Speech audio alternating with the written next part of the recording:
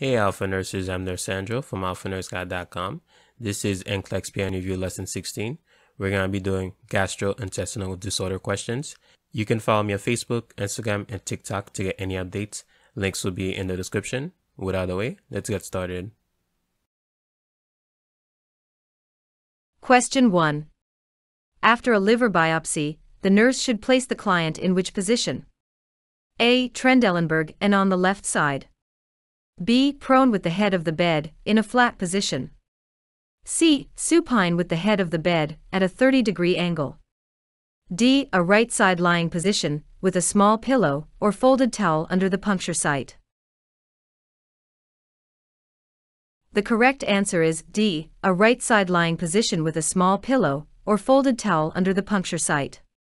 Rationale: after a liver biopsy, the client is assisted with assuming a right side lying position, with a small pillow or folded towel under the puncture site for at least 3 hours.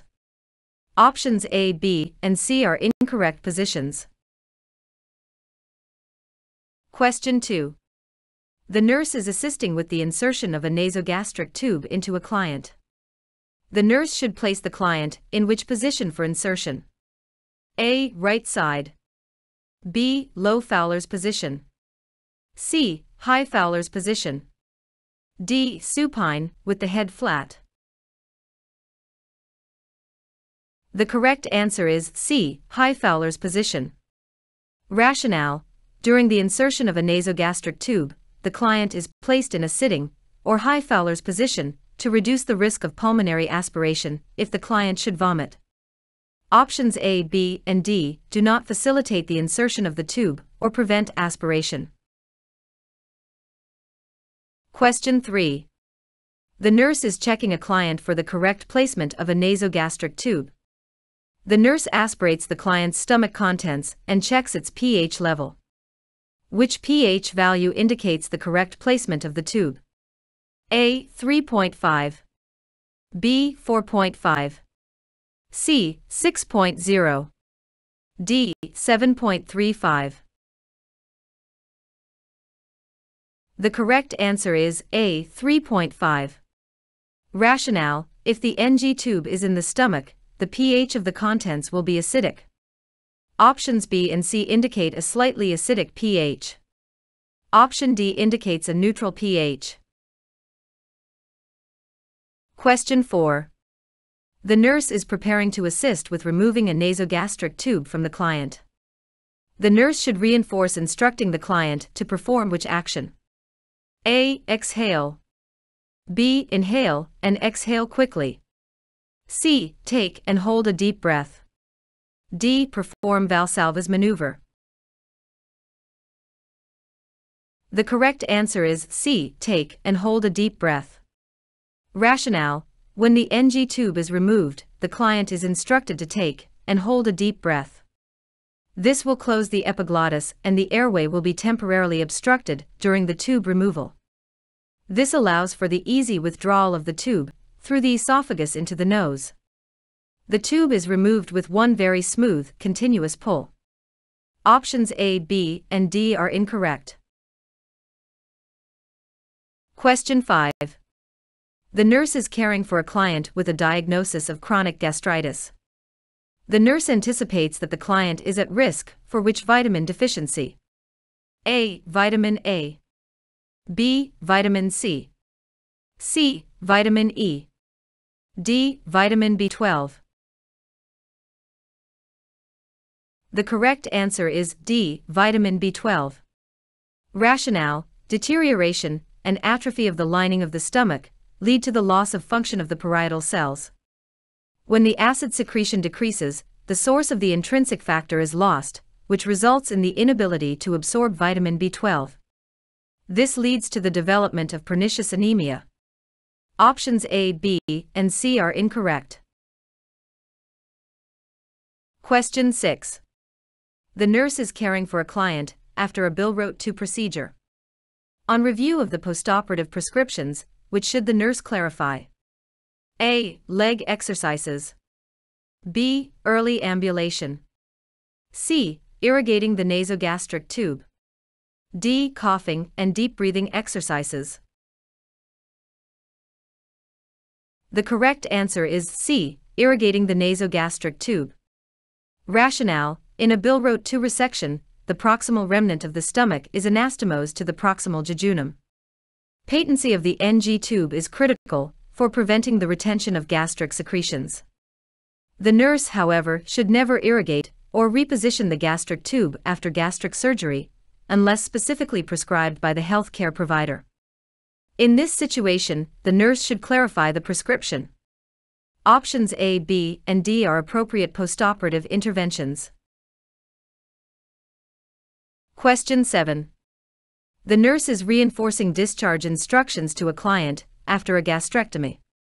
Which measure should the nurse include in client teaching to help prevent dumping syndrome? A. Ambulate after a meal. B. Eat high carbohydrate foods. C. Limit the fluids taken with meals. D. Sit in a high Fowler's position during meals. The correct answer is C. Limit the fluids taken with meals. Rationale: the client should be instructed to decrease the amount of fluid taken at meals. The client should also be instructed to avoid high carbohydrate foods, including fluids such as fruit nectars, assume a low Fowler's position during meals, lie down for 30 minutes after eating, to delay gastric emptying, and take antispasmodics as prescribed.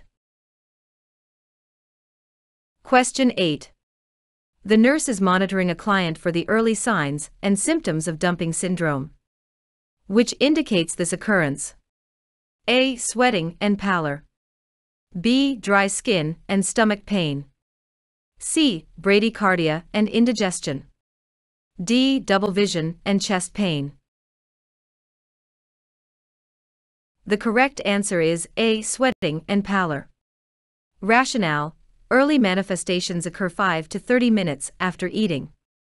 Symptoms include vertigo, tachycardia, syncope, sweating, pallor, palpitations, and the desire to lie down. Question 9. The nurse is reviewing the record of a client with Crohn's disease. Which stool characteristic should the nurse expect to see documented in the record? A. Diarrhea. B. Constipation.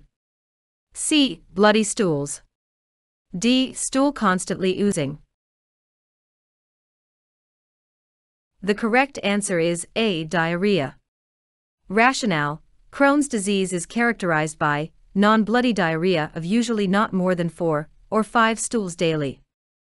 Over time, the diarrhea episodes increase in frequency, duration, and severity.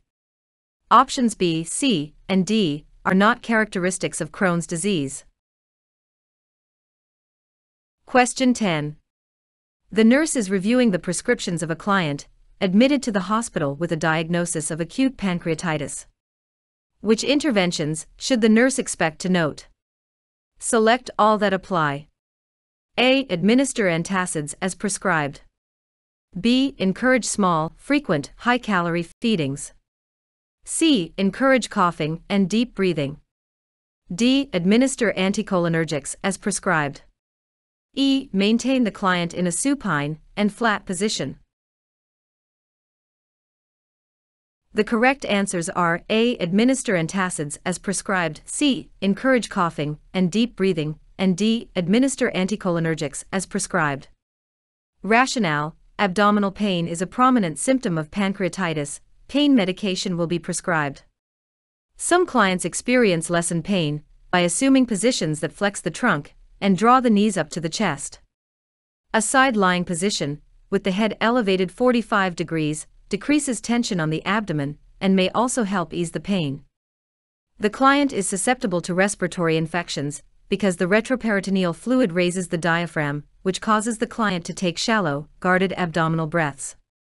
Therefore, measures such as turning, coughing, and deep breathing are instituted. Antacids and anticholinergics may be prescribed to suppress GI secretions.